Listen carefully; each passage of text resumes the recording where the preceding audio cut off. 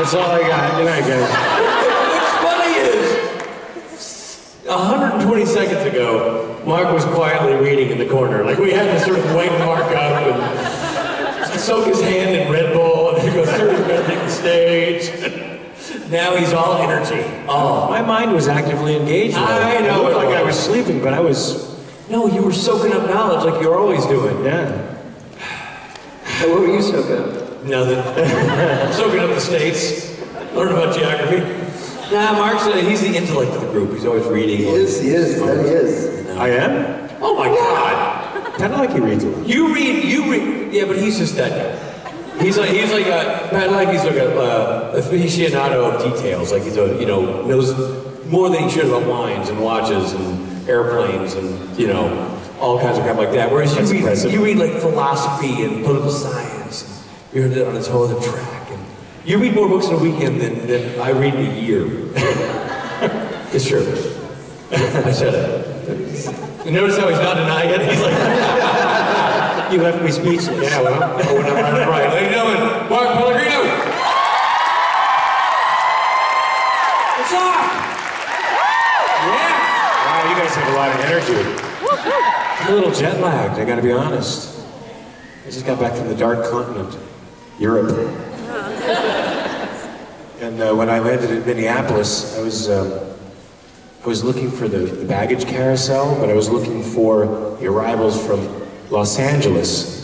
And I didn't realize until after I'd been waiting at the Los Angeles baggage carousel for about 20 minutes that I didn't come from Los Angeles.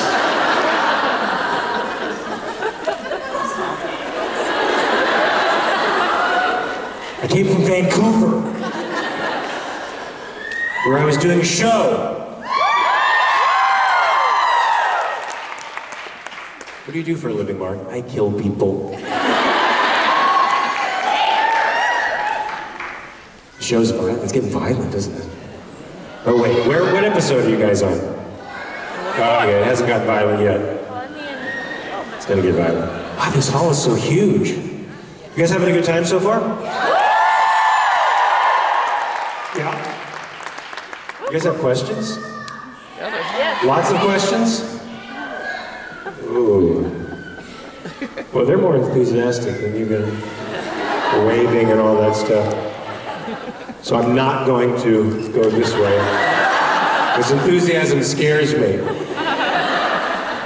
I'm going over here where they seem calm. And where they... No, I'm not. That's too...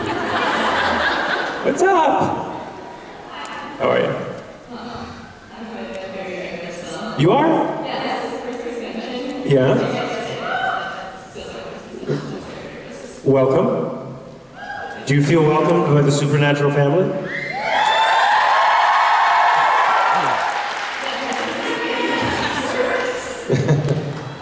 It's okay. It's just that there's hundreds of people staring at you right now. So there's absolutely nothing to be worried about.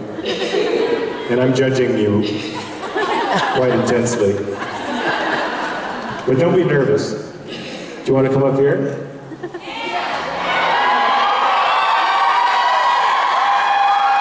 Be careful. Are there stairs there? Okay, good. Come and see what I see. You know what I like about this auditorium?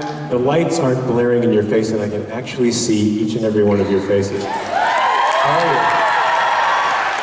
What's your name? Ginger. Ginger. I'm Mark. Hi. You have a question? Yeah, I wanted to know what your favorite moment from like conventions or from backstage of the show was. This is my favorite moment. Thank Have you been up on stage yet? you. How's it feel? Nerve-wracking. Nerve-wracking, like because you have to battle your own anxiety? Yes. Come stay with me up here. No, you don't have to. But thanks for coming up. Ginger, ladies and gentlemen. And I mean that as in ladies and single gentlemen, who I see right there. Yeah, I mean, it's hard to distill all these cons into singular moments of fun, because I just enjoy coming to them all the time, and I enjoy the entire experience. I mean, the last 4 cons that I've been to, I've worked literally until 4 and 5 in the morning, which, you know, I could conceivably cancel the weekend, but I want to come here and see you guys, so, and then I just... Thank you. No, it's me thanking you for your presence and for your support, and for your fandom. I mean, your appreciation of what we do is what keeps us going. So I want to give back by coming if I can. So even if I'm in a stretcher, I'm coming. I love you too.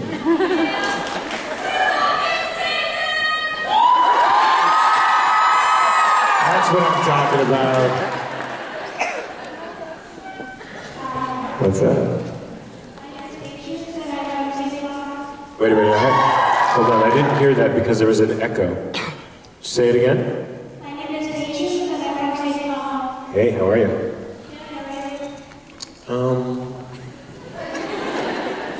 I'm okay. I just got over a sickness. Yeah. Yeah, the place where I was, everybody was sick and I got it. But I'm not contagious now. I wouldn't come here and get you all sick.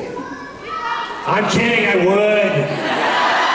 Of course I'd get you sick! So I'm just feeling a little under the weather and jet lag, but other than that, I'm fantastic. Thank you.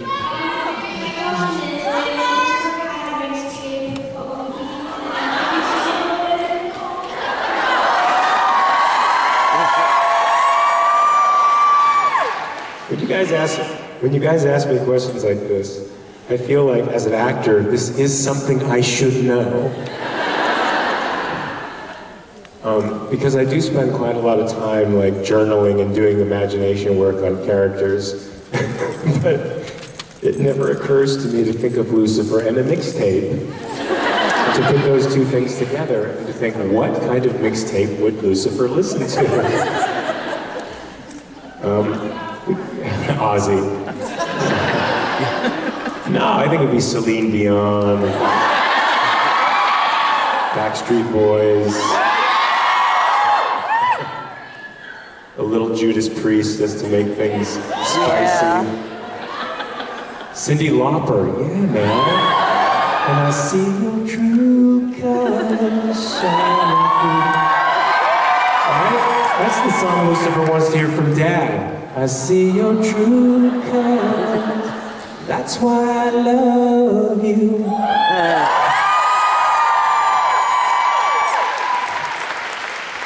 Now let me ask you a question. Did that bust your preconceptions about Lucifer's mixtape? No? You really thought that, you know, he would have, like, Frank Sinatra,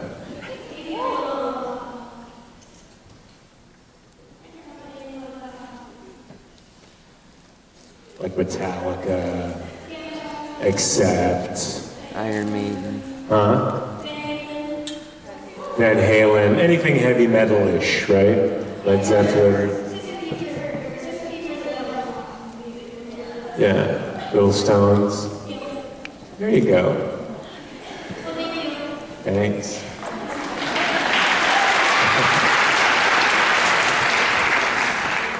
I'm a bit of a contrarian. I think maybe many of you know that about me. So if somebody tries to get me to go one way, I'm likely to go the exact opposite way just because I can. It's weird. I admit it. Hi, my name is Dave. I'm from Austin, Minnesota. Okay. Lucifer has a lot of different really cool powers. If you could have any one of Lucifer's abilities, which one would it be? He has a lot of cool powers? Like what besides blowing things up with a snap of his finger? Now that would be a great power to have, by the way. And I can think of a couple of people I would use it on. And I know you guys know what I'm thinking. But what other powers does he have? Tune me in. Because every power that he said he had, he didn't. He couldn't create angels. What good is he?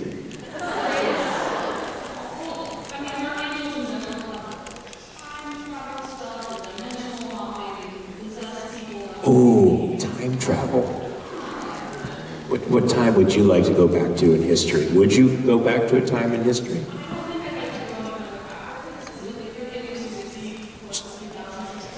Really? That's frightening. I mean, it's both frightening. It's frightening either way, right? If you think about it. But, I mean, you don't have to go back for a long period of time. You'd only go back for like 5 minutes. Of course, that could be enough to do you in almost any era of history. But there's none that you can think of that you would go back out of curiosity to see?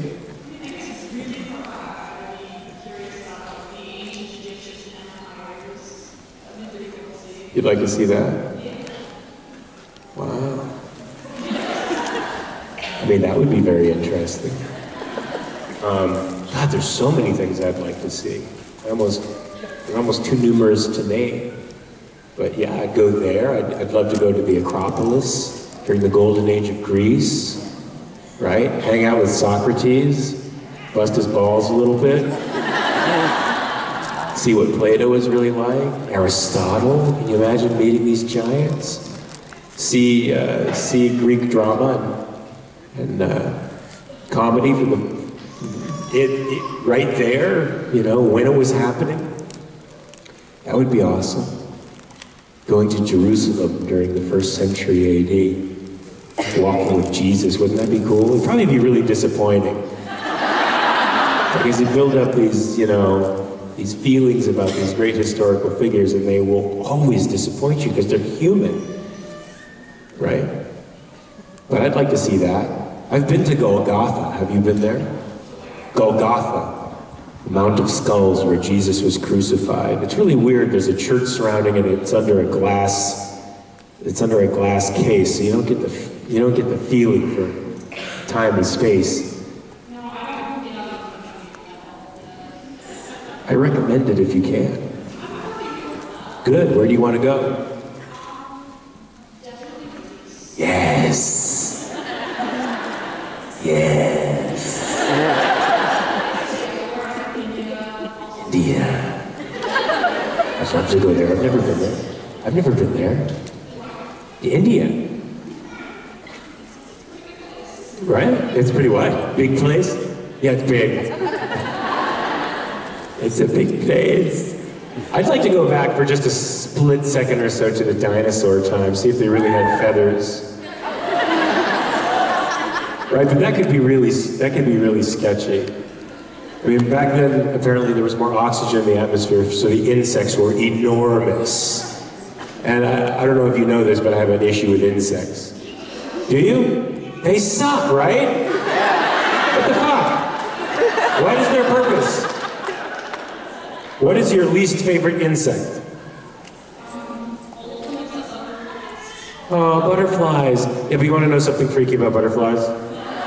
They what? You guys are naughty. Butterflies taste with their feet. No, that's weird. So now you know when a butterfly's crawling on your hand, he's very probably tasting your hand with his feet, attempting to identify if your hand is food. Right, that's my answer to the question, but he doesn't speak English. So that doesn't matter, it's immaterial to him. So then, you want to know another weird thing about butterflies? They eat with their noses. They consume with their proboscis.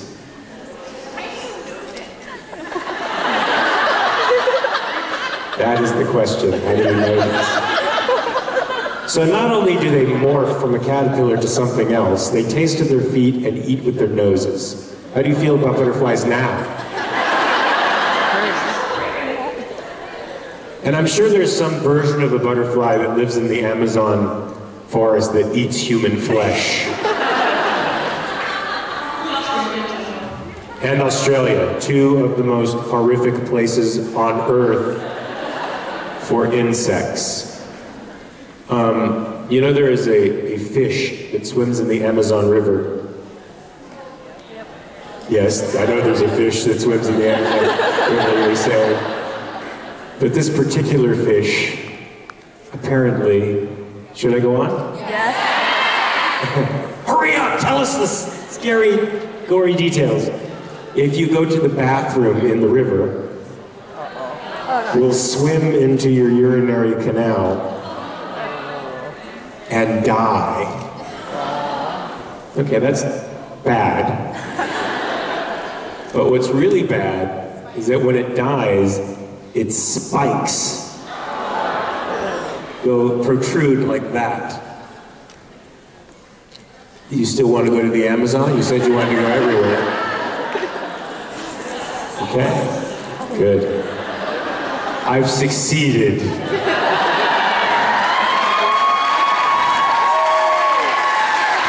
I've created fear and anxiety. Feel so devilish. Yeah. You're next. Hey, Rebecca. I have kind of a weird question. There is no weird question. I was wondering, was there ever a time when you saw the other script and you realized that you kind of disagreed with what the writers were going to be doing? It's not a weird question, it's a question that can get me into a lot of trouble.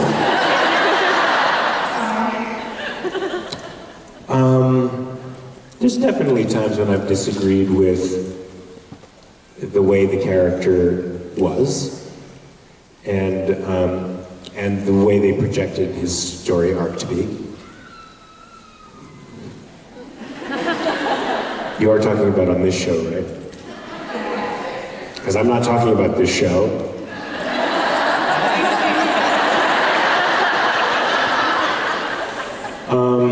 I'll be honest with you, because I don't know how to be any other way. I felt there were a lot of cool things about Lucifer as he evolved into sort of an impish, playful character. But I also liked apocalyptic Lucifer a lot. Because apocalyptic Lucifer was really scary. And he had the dry sense of humor, but it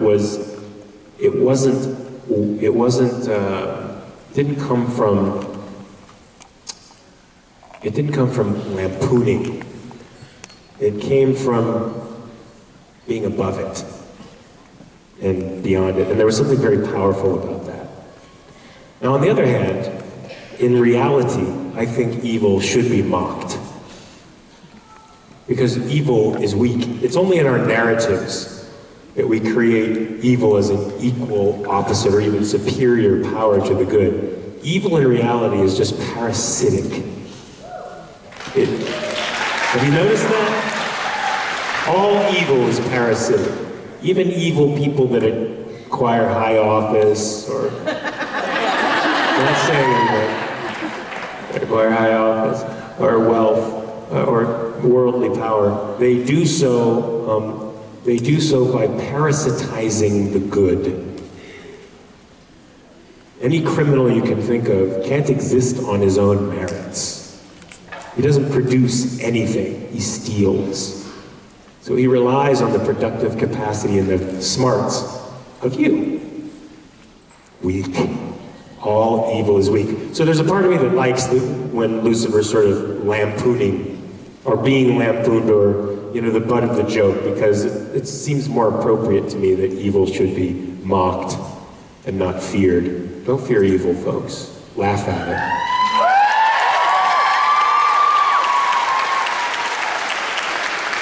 Evil should be laughed at. What about you? Tell me about your feelings about story. Just in general? No. I think you have specific ideas about stories going south.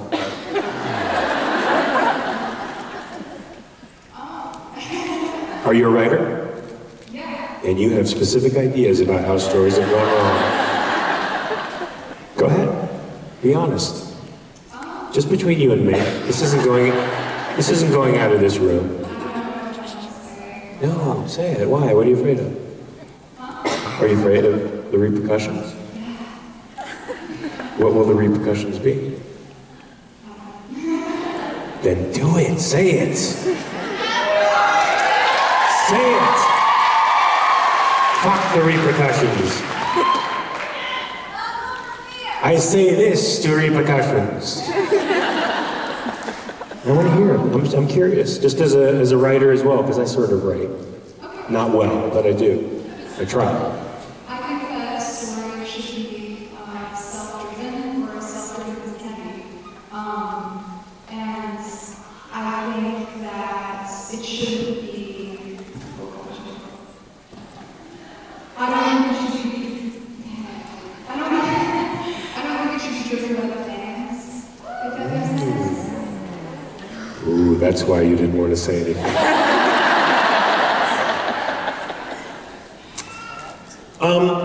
I see what you're saying. However, this is like one of the few fandoms where I think the canon is much stronger in their minds than it is in the minds of the writers. Who I think forget from one year to the next exactly what they've done and what they've said. But, okay. But it's sort of a symbiotic relationship in a way, don't you think? Okay. Thank you for your question.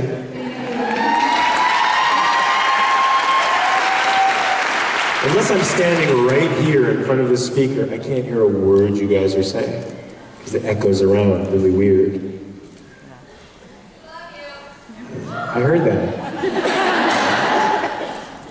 What's up?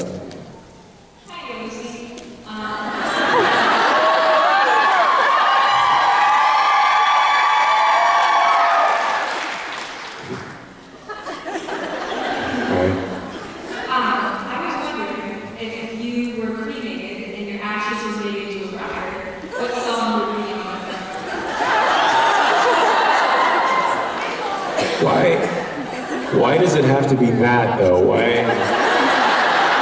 can't I just get a favorite song? Why does it have to be my ashes made into a record? You know, that's disturbing. The whole image is just disturbing. How old are you?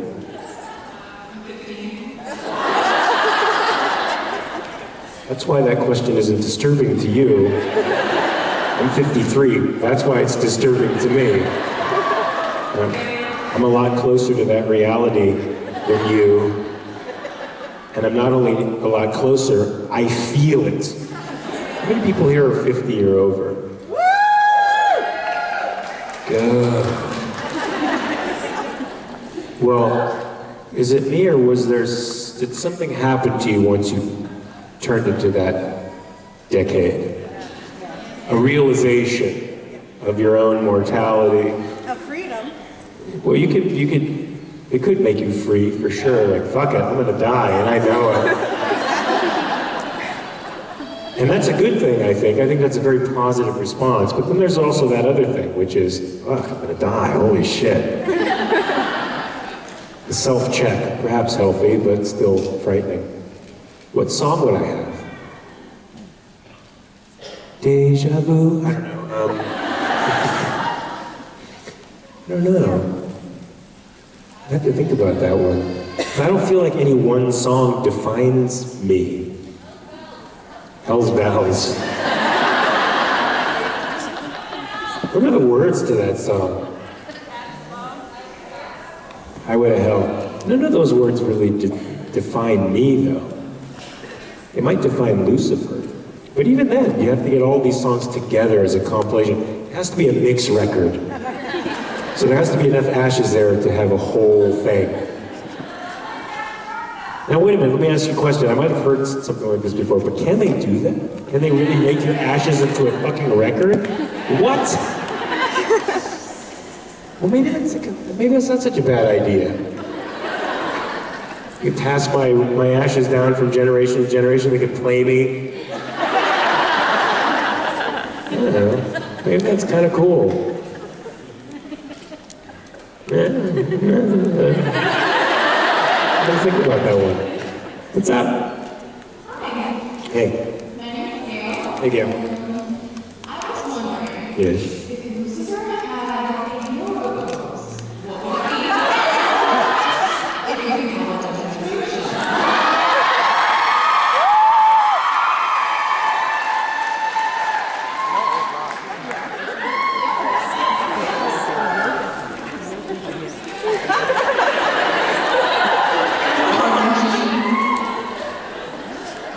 What the fuck?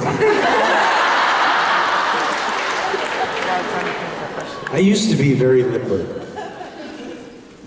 when I was her age. I used to be able to do the splits between two chairs. It was impressive. No, Van Damme was a dancer. I was a martial artist. I could kick Van Damme's ass. Even now. Fuck him up so bad. Why am I getting so mad at Van Damme? I'll tell you why. I used to train with this guy. His name was Olivier Gruner. Have you ever heard of Olivier Gruner? Because he did a couple of movies. Really? Are you fucking with me? You've heard of Olivier Gruner? You're a huge Kung Fu fan? Okay. Yeah, Olivier was my trainer. Like I trained kickboxing and Thai boxing with him. He's one of my trainers. And I guess one day he got into the movie industry for a while. I'd help him with acting too. And one day he was asked by some movie magazine about Van Damme. Who would win in a fight between him and Van Damme? Now, Olivier Gruner was a real fighter. Van Damme ain't a real fighter. And so he said that. Well, I'm a fighter, I'd beat him up pretty bad. In his French accent, I would beat him up very, very bad. And so one day we came home from training, we did like a 5-mile run, came back to his apartment, and there was a message on his answering machine. It was Van Damme. Hey, Olivier, this is Jean-Claude Van Damme. I just want you to know anytime you want to step in the ring and get busy, I'm ready to do it. And who did that sound like, Arnold Schwarzenegger? I'm ready to do it. Well, needless to say, that never happened. I think Olivier did call him back and say, let's do it. He didn't do it. And I went on that long diatribe for nothing. We went down a rabbit hole there, but yoga. The point is, I'm not limber anymore.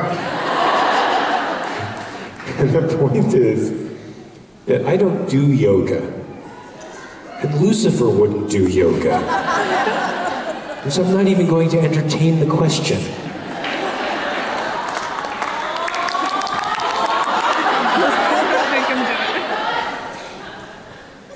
Can I make it? Can I make it? Do you want me to do it? You want me to answer the question? For you? No. No. No. No. No.